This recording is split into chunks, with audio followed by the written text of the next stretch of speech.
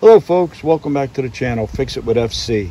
Today I had a viewer request on how to make the Carpenter Bee traps that I had in my short video. Now, there are plenty of them out here in YouTube, but I'll just show you the way I do it and what you'll need to start with. To start with, you need a 4x4. Okay, now I've heard people say that the Carpenter Bees do not like treated wood.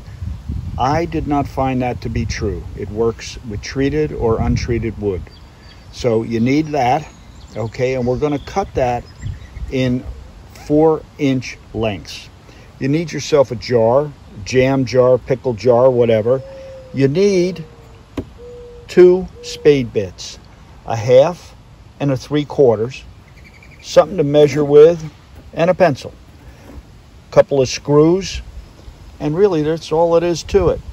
Now, first we're going to get down to drawing a line and cutting the wood, and then I'll show you. Now, the theory behind this is that these Carpenter Bees like these little holes. That's why they actually make the holes into your fascia board, and they lay their eggs, and then the eggs hatch. So basically what you want to do is you're tricking them to go into the holes that we're going to drill on all 4 sides.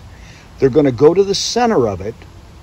They're going to look down, and they're going to see an open space down where the jar is. So they'll make their way down there, and then they'll be trapped and die. Now, they are pollinators.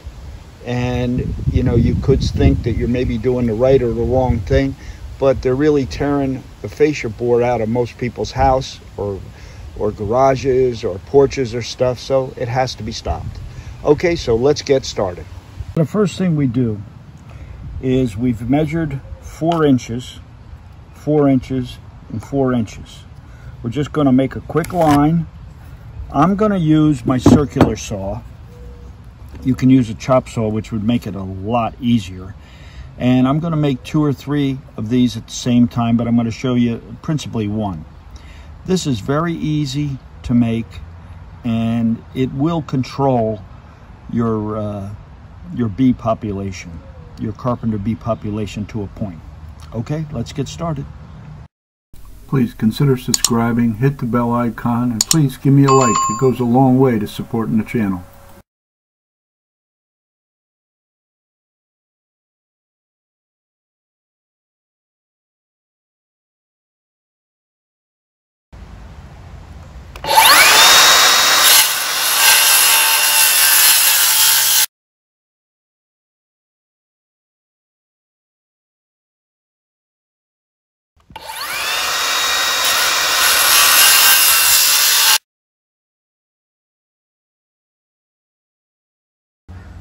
Okay, we got to find the center, and that's all done. Now,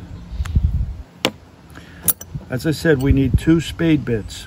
Okay, the center one only goes down 2/3 of the way, so that one is your first hole, and then all the subsequent holes that we want the Carpenter Bee to go in will be a 1/2 inch.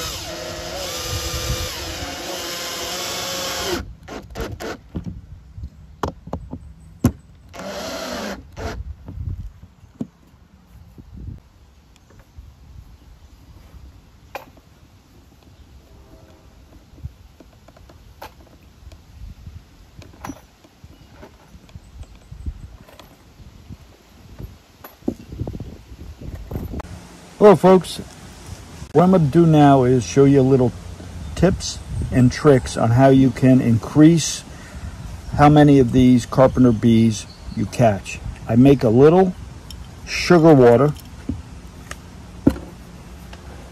and I stir it up. I have a little cotton pad here and I dip it in.